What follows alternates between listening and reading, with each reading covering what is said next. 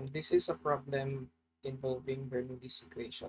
So the problem says that you have a sealed tank and it contains seawater to a height of 11 meters, and it also contains air above the water, and it has a gauge pressure of 3 atmospheres.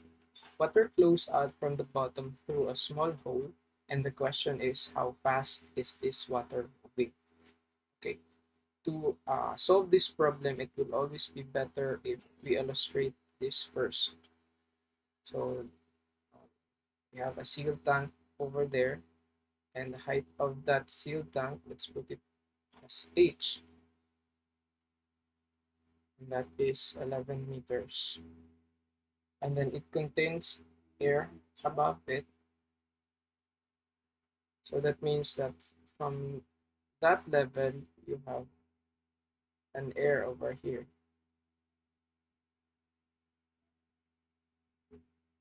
Okay. And at that point, the air has a pressure. Pressure here is given to be 3 atmospheres. And this is gauge, meaning this is the excess pressure above the atmospheric pressure. And then it's stated in the problem that another thing that you should note from this problem is it says that the water flows from the bottom through a small hole. Means you have a small hole here, but the problem is it's not indicated how small is this hole here. That is why that's very relevant in our discussion on how to solve this problem later.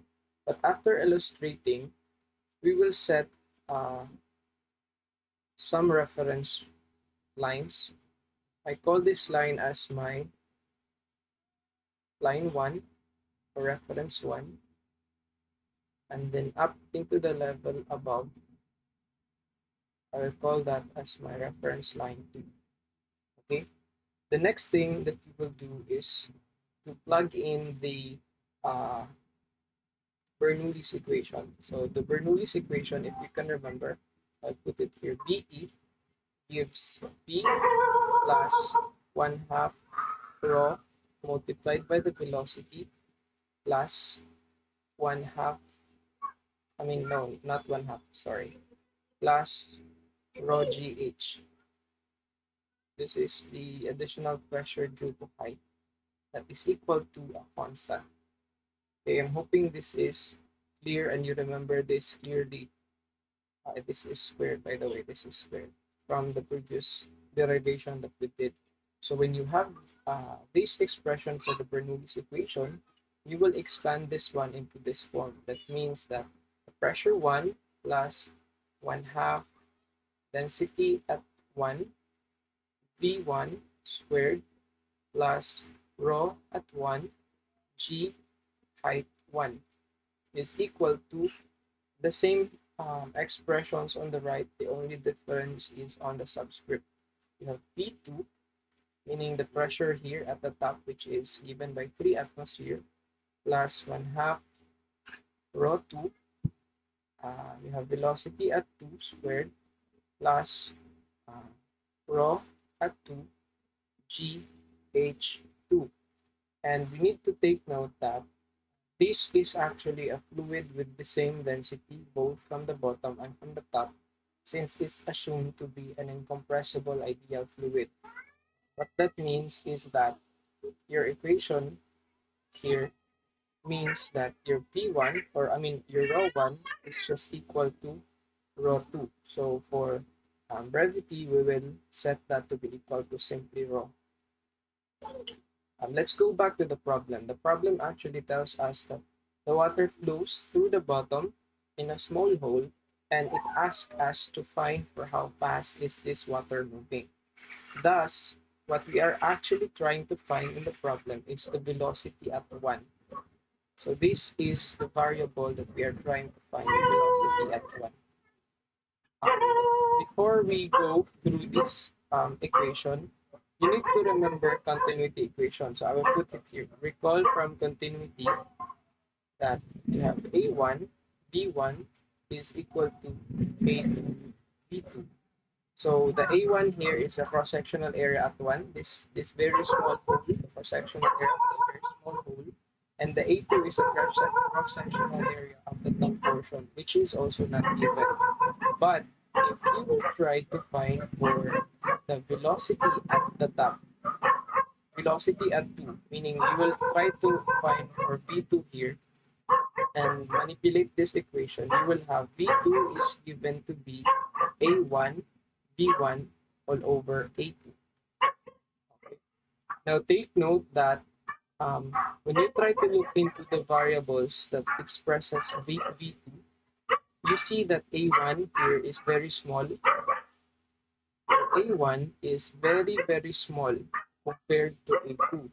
So when this quantity becomes very large, you remember in your mathematics that when you have a number divided by a very large number, that that that value actually approaches to zero. So we do approximation here.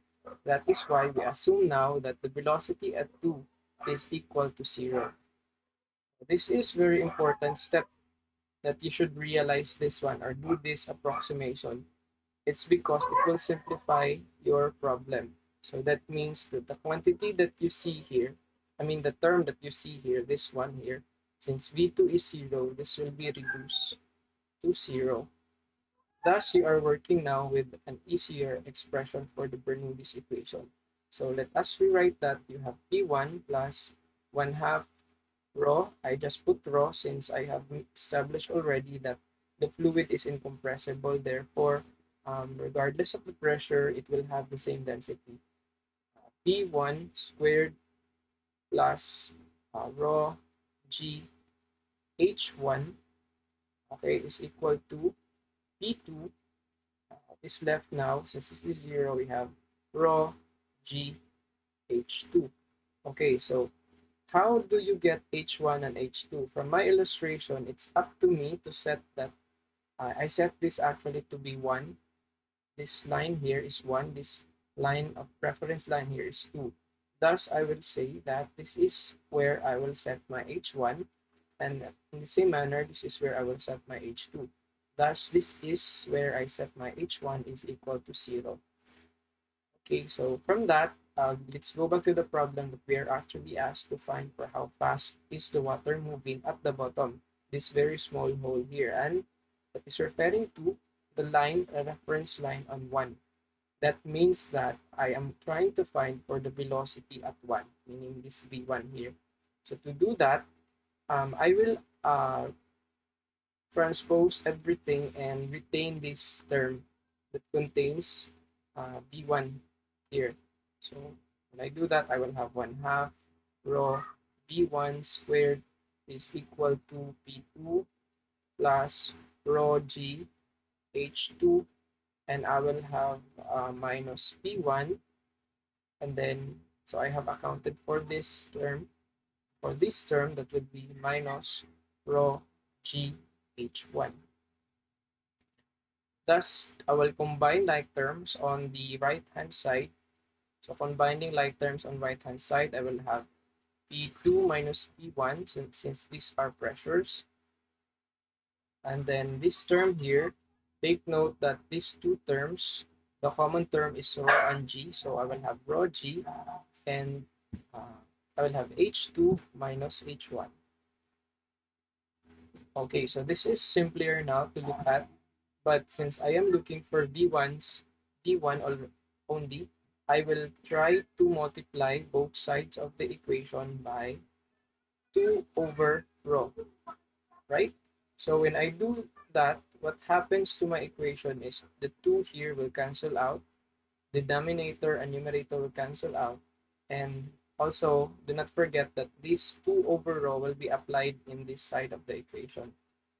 So that is actually a very nice move since I am left with v1 squared, and what happens in the right hand side, I will have 2 over rho, and then I will multiply it by this term, p2 minus p1 plus rho g h2 minus h1. And since that is still squared, that's just simple. I will take the square root both sides of the equation. And so I am left with an expression for v1 is equal to the square root of 2 over rho multiplied by P2 minus P1 plus rho G H2 minus H1. Now we are simply going to plug in the values of these um, variables from above. So you have 2 over rho. So let's try to look into what is the fluid in question. So we have seawater. You remember that the density of seawater is actually denser compared to water, fresh water, and that is given by, I'll put it here. I'm sorry. Density rho, I'll change color because it's not easy to see it. I'll have it green. The maybe I will put it here. The density of SW or seawater is slightly dense than fresh water, and that is approximately 1.03 times 10 to the 3 kilograms per cubic meters. So that density, that value for density is what we are going to use for every row that you see here. So 2 over 1.03 times 10 to the 3 kilograms per cubic meters. So you have that. And then P2. So let's try to look into our reference. Our P2 there is 3 atmospheres. I mean, P2 minus P1, sorry, P2 minus P1, this term here, which I would put in our shade. This P2 minus P1 is actually, I'm hoping you can remember, that this is actually, since this is a difference now, this is your gauge pressure. Okay, this is your gauge pressure, and that is very clearly given in the problem to be 3 atmospheres. Thus, your P2 minus P1 is 3 atm. And you remember that 1 atm is equal to, I will just put it here, maybe I will just do the equivalent of that later. 3 atm plus, let's just retain that conversion factor. Density is 1.03 times 10 to the 3 kilograms per cubic meters, and G is 9.8 meters per second square on the Earth, and H2 minus H1. So we will have from our reference point that take note that H2 then is, if H1 is 0, therefore H2 is 11. So 11 meters. H2 minus H1 is just the height from the bottom to the top, and that is 11 minus 0 meters. I have that here, forgot that sign. Okay, so that is how you do it. But this, take note that this is in atmospheres, so you have to convert that into SI so that you can easily manipulate the units. Okay, so remember that in 1 atmosphere you have 1.01325 pascals, and you know that 1 pascals is just 1 newton per square meter, since it is force per unit area. And then in SI units, that pascal is kilogram. I will not show, but I have already shown this in many examples. It is just kilogram meter second squared. Okay, so from the equation above, I will put it below. So V1, which is the velocity of the seawater at the bottom. So you have 2 all over 1.03 times 10 to the 3 kilograms per cubic meters, and then you multiply that with 3 atmospheres. So I will have 3, and I know that 1 atmosphere is 1.01325 pascals, or just pascals is just kilograms per meter second squared, and then I will have plus the density of 103 times 10 to the 3 kilograms per cubic meters multiplied by the acceleration due to gravity, and then 11 minus 0 is just 11 meters. And do not forget that every term here is actually included or is inside of your radical sign. Now, the next step that you will do is actually to plug in the values, but to check whether you are working with sensible units, we will try to check the units first. So disregard the values and the radical sign, and let's just plug in or check the units. So I have 1 all over kilograms per cubic meters. And for this term, for this first term, okay, I still have kilograms per meter second squared. For the second term here, this one, meters. So I have meters squared on the numerator, and I have meters on the denominator, cubic meter on the denominator. Therefore, when I do that, meter squared, this 2 meters squared from the numerator will be cancelled out by the m cube with m only with the only remaining unit of m then. So I will have kilograms per meter second squared. Okay, so yeah, take note of these two so you can add these since they have the same unit. So I still am working with the one with the unit. So 1 over kilogram per cubic meter. So that means that will be cubic meters per kilogram. And then these two here, since we're just dealing with the unit, is simply kilogram per meter second squared.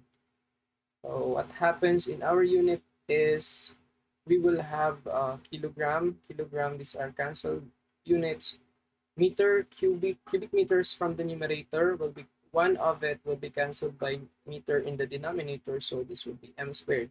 So I am left with V1, and this is actually looking good because I am left with V1 is equal to m squared per second squared. And take note that I still have to take the square root of that. Therefore, my unit will be meters per second, which is what is expected for velocity. Therefore, I have now an assurance that I am indeed working with the correct set of equations. So the next step then is to simply plug in the values in your calculator. I will do it on my calculator. So I will have square root of 2 all over 1.03 times 10 to the 3, and then you multiply it by 3 times 101325, and then plus you add 1.03 times 10 to the 3 times the acceleration due to gravity multiplied by 11. So your calculator gives you 28.3874 meters per second squared, or based on our convention, we can uh, approximate this or round off these to two decimal places since this is more than 1. I mean, this is a quantity greater than 1, 28. So I have 28.39 meters per second.